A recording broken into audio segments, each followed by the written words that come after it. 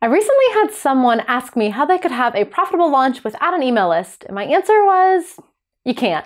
Okay, I'm sure somebody has, I'm sure a lot of people have, but that's not something I've ever done. It's not something I help my clients do. So today we're focusing on the email list. If you're launching anytime this year, anytime in the next 12 months, before you focus on your content plan, your pre-launch, heck, even your program content, you need to focus on growing your email list. And guess what? Surprise, surprise, everything that used to work has changed. And now all of those strategies that were so dependable for growing your email list are starting to fizzle out a little bit. So I'm gonna walk you through what is working right now when it comes to growing your email list. And stay tuned to the end because I'm giving you a little bonus tip of how to nurture and qualify those leads once they are in your world, in your system, so that you can have the most profitable launch possible. If we haven't met yet, hi, I'm Brittany McBean. I am a launch strategist and copywriter, and we help our clients have really profitable launches. We do the strategy and copy behind an entire launch funnel.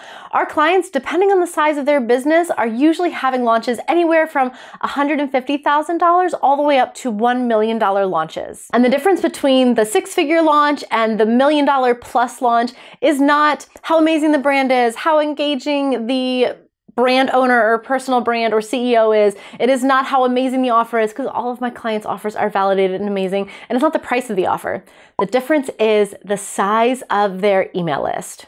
This is one of those cases where size matters. Because here's the thing, conversions scale. So let's say you have a $200 offer and your live launch converts at 3%. You would make $1,200 with that list of 20 people, but you would make $12,000 with that list of 2,000 people. And if you were launching to your list of 20,000 email subscribers, you would walk away at a 3% conversion. You would walk away with $120,000 in the bank. And it's the same amount of effort no matter what. Launching is a lot of work, but it's the same amount of work whether you're launching to a 20-person email list or a 2,000-person email list.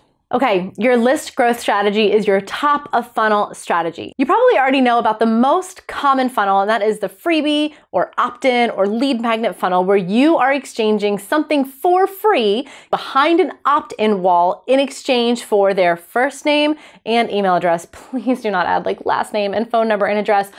Those are barriers to entry. Friction, we don't need it. First name, email address, that's it. So the whole strategy behind a freebie is you create something of value that you are willing to give your audience for free if they give you their email address. And that is how a lot of people have built their email list over the past few years. That is still working, but I'll be honest, the freebie is getting a little old and dusty. It's likely that your lead or reader has opted into 1 million freebies, and they understand at this point, whether this is true for your business or not, the experience that they have had is that they're not really getting quality information. They likely got something that somebody threw together for free just to get their email list, and they didn't act on it, they didn't use it, it didn't give them any transformation or solution to their problem. So that means that the people who are opting in from a freebie are, number one, people looking for free stuff. They are not qualified buyers. And number two, they are likely predisposed to not trust your free offer. So yes, the freebie strategy does work, and I'm gonna tell you how to figure out what that should be if that's the funnel that you wanna use. But what we are seeing gain traction and actually start performing better than some freebies is a low ticket offer. I don't mean a self-liquidating offer funnel, a slow funnel. That's a much more complicated strategy. That's not what I'm talking about here. I'm talking about an offer that has a price tag between, like, let's say $10 and $50, where your reader understands that they are paying a low cost to get valuable information from you. This strategy is not as much about profit as it is about getting in the right qualified leads, but when you are offering a paid product, you are obviously going to make some money, and you can also liquidate your ads costs should you choose to run ads.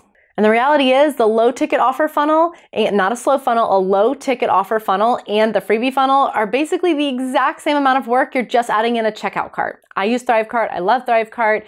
You can use whatever works for you, but that's really the only thing you're adding in when you put a price tag onto your valuable information. I highly suggest that you test out a low ticket offer this year. It's something we're building out and we're going to start testing, and I have seen my clients have so much success with it. And I have friends who are saying that their $30 offers are performing way more than their free offers. So something worth testing. The other thing that's been really popular are quizzes, and we're starting to see a shift around quizzes as well. The theory has been that people want to know more about themselves, they want to find out about something, they want to be diagnosed with something, so by taking your quiz, they can figure out something new about themselves, which is really sexy, really attractive, and much easier than trying to get them to buy something or download a worksheet. Here's the thing. The majority of the people that take personality quizzes are millennials.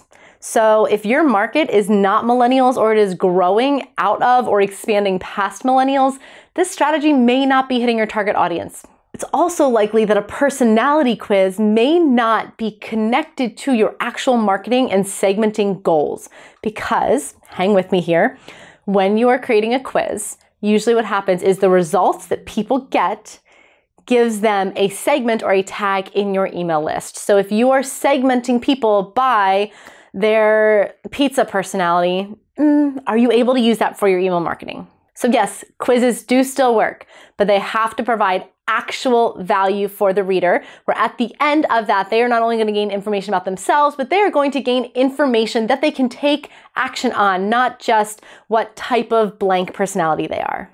And I've been talking about this content that you have to give someone in exchange for their email address, but if your newsletter or your weekly broadcast or whatever you call it has a strong enough value prop where that alone is a sexy offer, you can just have a call to action to your newsletter just to get people to opt in. This can work really well, but you do have to sit down and figure out what your value prop is for your emails. All right, so what do you even decide to create as that top of funnel offer, whether it is free, whether it is paid, whether it is a quiz that somebody is opting into in order to get on your email list? Your top of funnel offer has to connect to the paid offer that you want to sell. You have to reverse engineer the process. So this means if you are a nutrition coach and you have a program or a course that you are live launching or a group program around nutrition or coaching or something like that, maybe you don't want your top of funnel offer to be the top 3 places in your home you should organize. But we do want it to be a valuable, quick, simple win. This is not something that somebody is going to have to take days, weeks, or even months to use. So for that nutrition coach, your top of funnel offer, free or paid, might be something like the best one-pot meals you can cook every night of the week. And then it's just simple recipes. Or maybe it's a $15 high protein, low sugar shopping list that people can buy and get all of the guesswork taken out of their shopping. They don't have to read ingredients, they don't have to read labels, they know exactly where to go because you've put together that shopping list for them. Or let's say you teach a Facebook ads course. Well, if your top of funnel was something like the top SEO strategies to use on your website, sure it's marketing, sure it's online marketing, not really connected to Facebook ads. But what if your top of funnel offer was like the 5 swipes of the top performing Facebook ads in the last 6 months? Or a list of proven headline formulas for Facebook ads in 2023? Something relevant, something concrete, that is exciting to your audience. Bottom line, you want that top of funnel offer to connect to the benefits, the value prop, and the outcome of your eventual product that you would like to sell them. That is how you're getting the qualified leads in. So think, in 6 months, if I want somebody to be ready for this product, where might they be today? Where might they be 2 weeks, 3 weeks, 3 months, 6 months before they're ready to buy my offer? And how can I start getting them quick wins there? The things that perform the best are super concrete plug and play resources like templates, spreadsheets, checklists, calculators, cheat sheets, mini courses. If it is too big, too broad, there's a such thing as too much value, not from a profitable standpoint, but from overwhelming people. Who cares if you give away the farm and they didn't pay much for it? You will overwhelm them if you give away too much information. So if it is too big, too high level, too overwhelming, well, it's overwhelming. They're not likely to follow through. Therefore, they did not get any wins from you, from your solution. Why would they buy from you next? But if it's a super concrete resource that they can grab, use, plug in, whatever it is, get that quick win immediately, that is going to grab more engaged and qualified leads on your list. But remember, if they are opting in for something free, you have just attracted a bunch of people who are looking for free things. That's not automatically bad. That does not mean that those are not people that are perfect buyers, perfect students, perfect clients, but it does mean that you just brought them in with something free. That is where their expectation is. Whereas if there's a low and affordable and accessible price tag on some valuable information, you have just attracted a qualified buyer who has said, I am ready to spend my money with you because I trust you. So even if the conversions or the number of leads coming in are slightly smaller, which it may not be, even if it is, those are going to be better leads that are going to convert into buyers because they're already buyers. Okay, are you ready for that little bonus tip? Because just getting people on your list may not mean that they're going to convert into buyers later down the road when you do live launch. Whether it's tomorrow or 3 months or 6 months or a year from now, you actually have to do something with those leads, engage with those people in a way that allows them to continue to warm up and move through your buying journey, stages of awareness, and your funnel to be ready for your offer when you launch. Now, you do need an email service provider to do this. I use ConvertKit. I love ConvertKit. I'll link that down below, but this isn't something you would do if you were just using Gmail. When someone joins your list, they are going to go through a nurture sequence or an autoresponder or a welcome sequence, or if you're really gross, we can call it an indoctrination sequence, but that feels a little culty, so let's not. This is typically a short sequence of previously written emails that when someone joins your list, they're going to automatically get this sequence, whether it's for 3 days, 4 days, a week, 2 weeks, they're going to go through this sequence of emails where you are basically warming them up to your brand and your offer. Now look, a lot of the old welcome sequence templates and nurture sequence strategies kind of just aren't working anymore. You've probably heard people say email number 1, tell a story. Email number 2, give them your story, connect with them. And email number 3, give them content, or whatever those things are that you usually hear with a welcome sequence. But here's the thing, the most people are going to open that first email. After that, you're going to start losing people. And the truth is, nobody really gives a shit about your story. I mean, it's nice and it will connect you with them, and you do have to lead with your personality and you do have to lead with your values. But at the end of the day, the reality is if you can engage them enough to get them to stick around, they'll learn about your story. They'll figure out who you are. They will go and learn from you and listen to you and figure out what you're all about. But they're not going to do that if you can't engage with them right away. So if your very first email delivers that content, opt-in, product, whatever, they're going to open that, they're going to get that. We want them to use it. So think of that almost as the onboarding email. Give them a first step. Here you go. Here's that thing. Now go do this. But don't stop there. That is your most opened email. They may not open the next email. Let's use that real estate that we have while we're in front of them. What I want you to do is to use this email to start segmenting your list immediately. Whether it is segmenting them for the right product, whether it is segmenting them for where they are in their journey, in their buying journey, in their stage of awareness, if you can put a tag on this person the second they come into your email list, then you can use that segment for your email marketing. When you market to segments and you give them relevant information, your email marketing is significantly more profitable. So in that first or second email, you can basically ask them, hey, which one of these describes you? You can say, I don't want to send you information that is not relevant to you. I have people on my list that are X, I have people on my list that are X, and I don't want to spam your inbox with stuff that is not relevant or does not apply to you. Will you tell me which one of these you are so that I'm only sending you information that is relevant to you? And then they click that link, it automatically tags them. They might go to a landing page that just says thank you. They might go to a piece of content.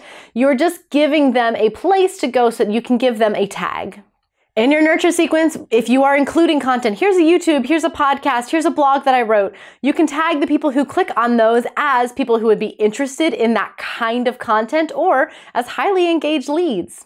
You could keep your nurture sequence super short, super sweet, and basically get them a couple emails and then have them go onto your house list to get your weekly or bi-weekly or monthly emails, whatever it is that you send. And to figure out how your emails are actually performing, well, I have a freebie for you. And yes, it is something where you will opt into, you will give me your email address, you will get on my list where I'm constantly giving away free value, more information. Anytime I have a new freebie, a new offer, you are the first ones to find out about it. And in exchange, you are going to get an email tracker. This is a proprietary spreadsheet that we use with all of our clients. There's a mini training in there on how to use it and how to code and organize your emails, whether it is a nurture sequence or launch emails. This is where you can organize all of your emails so you're not sifting through hundreds of pages of Google Docs, but it's also where you can track your email performance so that you can go see exactly what is working and what is not. So make sure the link is down below, but just go to brittanyMcBean.com/launch sidekick and you will get a free email tracker that we use for our high paying clients every single time. You're going to want to hit that subscribe button and that little bell somewhere where you are watching this, because the next video that I'm releasing is how to plan your launch. And no, not just like putting up your pre-launch content, how to actually 15 weeks before you start, plan out every single task that you have to do in order to launch an offer, because it can be kind of overwhelming. All right, if you like this, if you want more email marketing tips or want to get more specific on things like segmenting, like creating a low ticket offer, let me know in the comments below and we can dive in deeper to any one of these topics. All right, I'll see you in the next video.